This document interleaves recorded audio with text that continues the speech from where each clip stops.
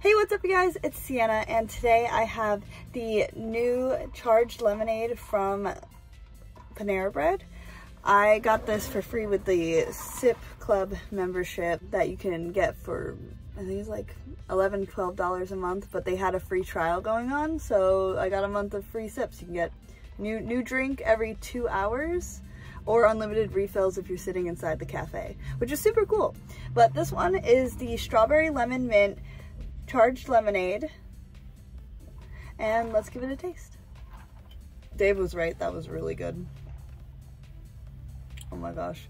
So this is really good. There's a ton of caffeine in it apparently, but you don't taste anything other than the lemonade. And then like the aftertaste is like a nice fresh minty, but like not an overpowering mint. So I'm going to give this a solid 7.5 out of 10.